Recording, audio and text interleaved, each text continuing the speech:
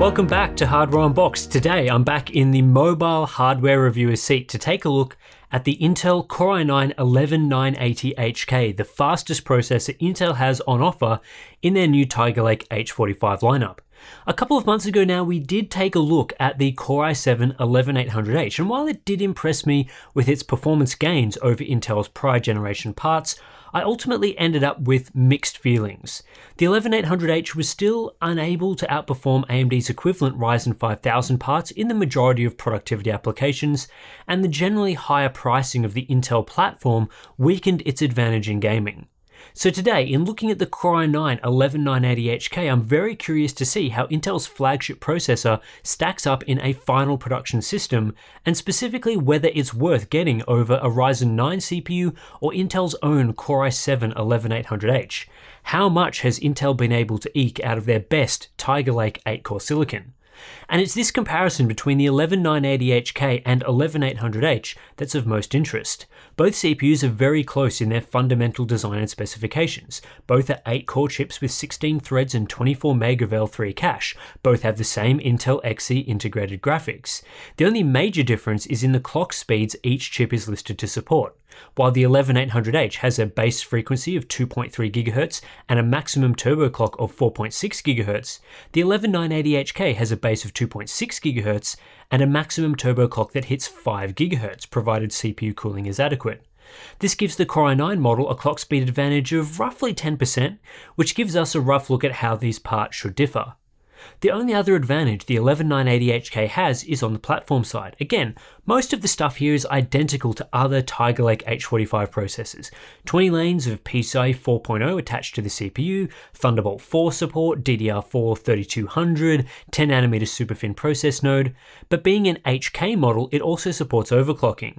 While all Intel H series processors allow you to configure any power limit you want, including above the standard 45 watts even on locked parts, it's only the 11980HK that actually allows you to modify the clock multiplier table and several other values in XTU or other utilities. Typically though, this is only relevant for the biggest and beefiest laptops, as power and thermal limits are going to be much more significant limiting factors than the clock multiplier table for most designs. The test system for today's benchmarking is the MSI GE76 Raider from the same product family that we looked at when testing the Core i9-10980HK, so we should be able to do a nice comparison there. Inside this laptop is the NVIDIA GeForce RTX 3080 laptop GPU with 16GB of VRAM and a 135 to 155 watt power limit. And for our testing, we're using 16GB of good quality dual-channel DDR4 3200 memory, standardized across all H series laptops we've tested. Outside of the basic hardware, it's a nice model with a 17-inch 1440p 165Hz display, which really suits this GPU well, as this sort of hardware has moved beyond 1080p resolutions in modern games. It's not the slimmest or lightest model, but it's not meant to be. This is a performance-focused laptop that's still relatively portable, and it has a really nice metal build quality, though I could take or leave the RGB light bar along the front edge. However, this isn't a laptop review, this is a review of the Core i9-11980HK, so like all our previous laptop tests, we have benchmarked this system power normalized. What this means is we keep all boost behavior stock but utilize a long-term power limit of 45 watts, the default for all these processors. This gives us the ability to make apples to apples comparisons across different laptops, ignoring any OEM configurations or potential cooling or power differences between models. As a result, it's a true test of the CPU's capabilities in comparison to others, not just a test of how well a specific OEM can configure their system to use the most power. However, there will be some power scaling data later in the review, so you can see how various chips perform at different power levels, which may be useful for your buying decisions. Anyway, on to the benchmarks. First up is Cinebench R23. In this workload, the 11980HK performs reasonably well, offering a 7% performance uplift over the Core i7-11800H. This makes the 11980HK more competitive with Ryzen, matching the performance of the Ryzen 7 5800H, though ultimately still falling behind the Ryzen 9 5900HX by 9% when looking at the same power configuration.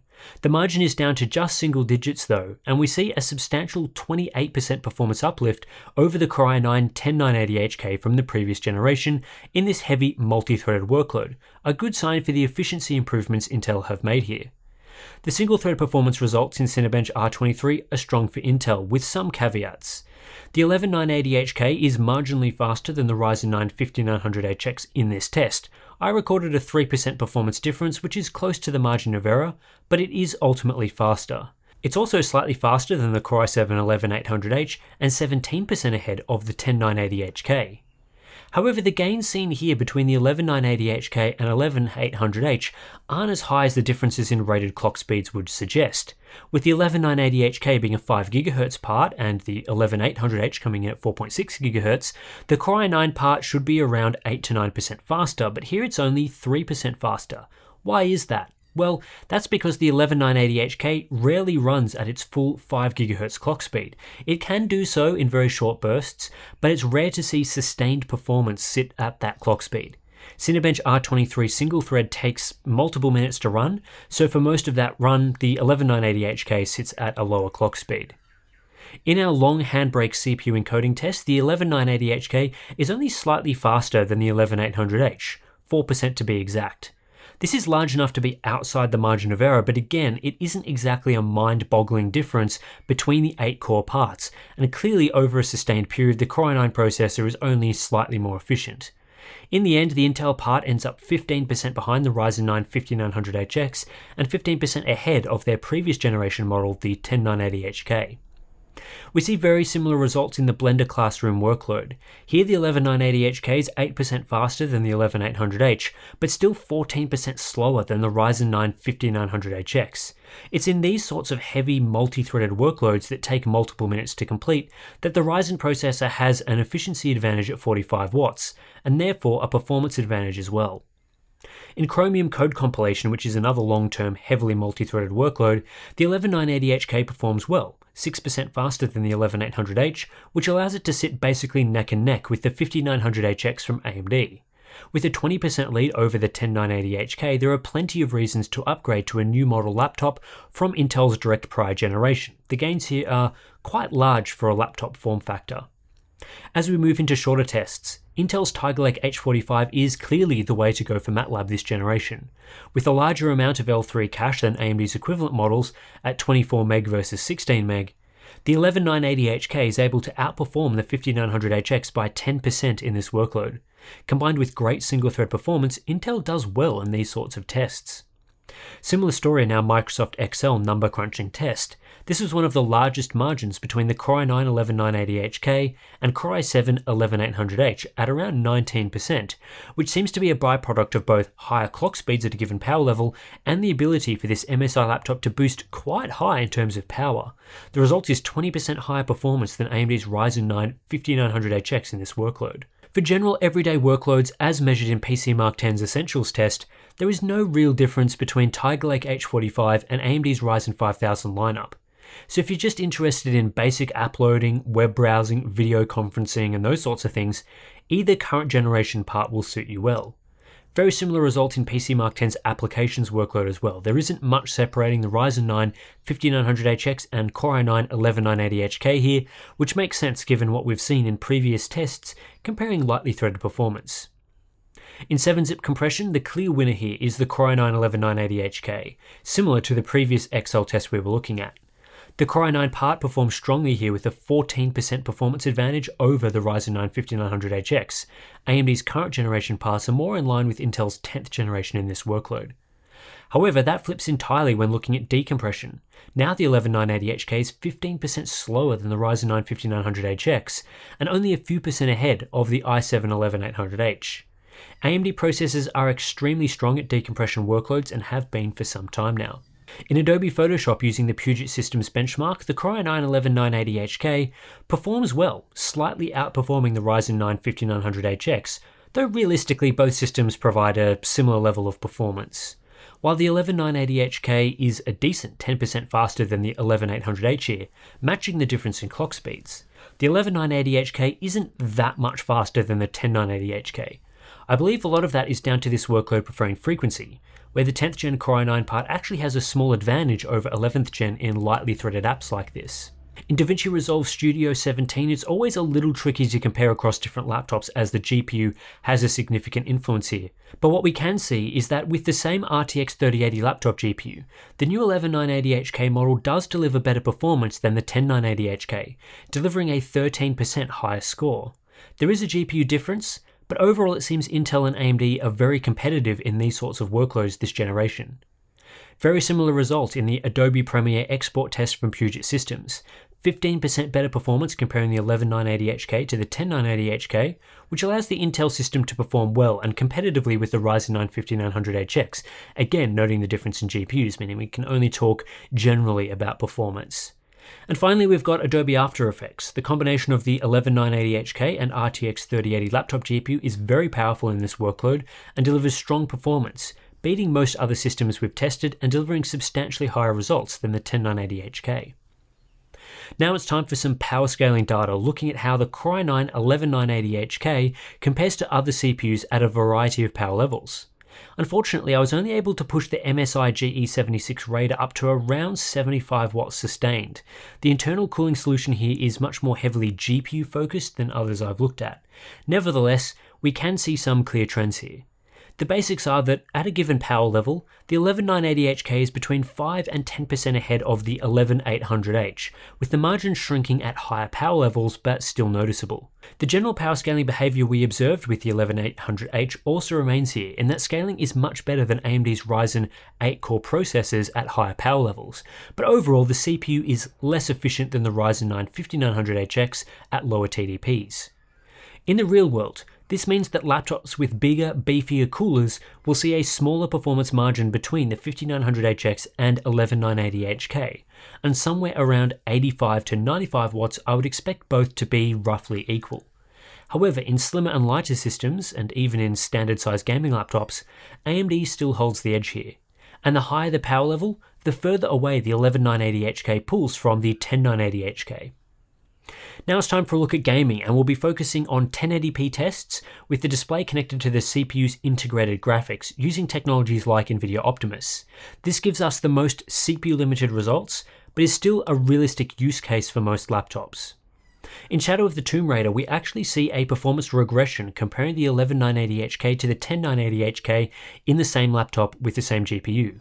The new 11th gen model is 5% slower and sits with identical performance to the 11800H that we benchmarked earlier with the RTX 3070 laptop GPU inside. This is disappointing but not a total surprise given what we've seen comparing 10th and 11th gen platforms over the last few months. However, for the most part, this is not the sort of result you'll see. In Borderlands 3, for example, the 11980HK is notably faster, especially in 1% lows, where the new model delivers 15% higher results that are more in line with AMD's processors. Average frame rates have also increased by 4% gen on gen. In Star Wars Jedi Fallen Order, which tends to be relatively single-threaded, the 11980HK enjoys an 8% performance uplift over the 10980HK on average using the same RTX 3080 laptop GPU. This once again makes it neck and neck with the Ryzen 9 5900HX in a benchmark that is CPU limited. In Rainbow Six Siege, Intel processors have a clear advantage, delivering higher frame rates than systems based on AMD's Ryzen 9 5900HX. The 11980HK in this test is also 10% faster than the 10980HK when using the same GPU, a good result for Intel's latest generation part, though of course not at the same level of performance uplift as in productivity workloads. There are plenty of times where you'll be primarily GPU limited on a gaming laptop even when playing at 1080p. Control is one of those examples, where there is no difference in performance between the two system configurations. If you are going to be playing these sorts of titles, or playing mostly at a higher resolution like 1440p, the CPU really doesn't matter too much, especially when buying in the Core i7 or Ryzen 7 tiers and above. Death Stranding is another solid result for the Core i9 11980HK and its performance uplift over the Core i9 10980HK. We're looking at a 10% difference here, which is on the higher side for margins that I've seen so far. Rounding things out, we have the Hitman 3 Dartmoor benchmark. I was perhaps expecting a larger performance delta between 11th and 10th gen systems in what is a very CPU heavy game, but it turns out the difference is only 4% in favour of the new 11980HK. That keeps it in the glut of modern laptop processors along with the 5900HX and 11800H. In a head-to-head comparison looking at the MSI GE76 with the RTX 3080 laptop GPU and either the Core i9-11980HK or Core i9-10980HK, on average at 1080p, the new 11th gen model was 3% faster across an 18 test sample. That's pretty negligible in my opinion, and it's disappointing to see a performance regression of 5% or greater in 3 of the titles. However, this is balanced by a performance gain of 7% or higher in 6 of the titles, so it really depends on what the exact games you are playing benefit from the IPC uplift with the new Tiger Lake processors, or whether clock speeds are more relevant, in which case last generation models will have the advantage. However, in productivity workloads, the 11980HK is substantially faster than the 10980HK. In heavily multi-threaded tests, the new 11th gen model is up to 30% faster at 45 watts, and that figure will grow at higher power levels.